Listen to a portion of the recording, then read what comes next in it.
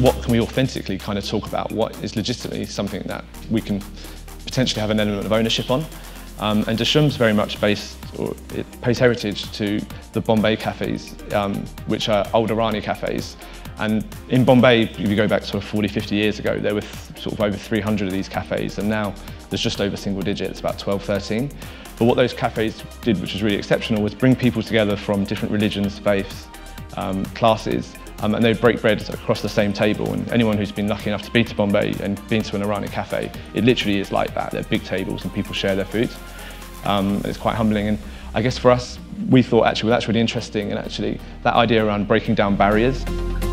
When we look at the culture of what we do is re-energising those people, because there is an element sometimes of we've always done it this way, and let's try and do things slightly differently, or bringing experience from other places that have worked, or we can try. And I think for us it's about keeping it clear and concise what we're all about, how we do things, and giving some values and asking the teams what it is that they come to work for, and why they come to work at Town Hall, and why they've stayed with us for 8 years. So you start with a dream, a vision, an aspiration. It needs to be relevant, it needs to be authentic, it needs to be challenging, it needs to have a bit of credibility, and dead simple. Keep things very, very straightforward. We underpin that then with a series of behavioural values, because people thrive on success.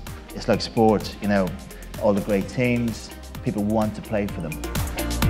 So we have to look at what we can offer as reward and recognition, and I think it's about personalising that and asking people what's interesting to them and what makes them, what turns them on, as it were. And we are in an industry that we can provide, or we can try and create. Money can't buy experiences. And it's about fulfilling the individual aspirations and running an energetic, enthusiastic organisation that allows people to do that. If you do that, you'll keep people and you won't have to talk salary all day. We have a philosophy around pay, which is pay as much as you can afford, as opposed to as little as you can get away with. Small loyalty bonuses that we put out at Christmas, we're talking very small amounts of money, but again, for relatively small, I guess everything's relative, but for some of our TAs, some of our cleaners, teacher assistants, cleaners, and the like, a small £100, £200 bonus at Christmas is well worth it. Hornets and butterflies.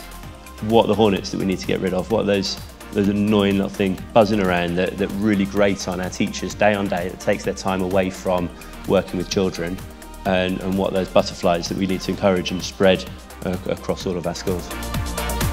Last year, or about 18 months ago, we launched a set of community standards, which in essence are a kind of a group of things that we agree, if you're a decent person, you probably do these things, but we wrote them down and we're really explicit about it.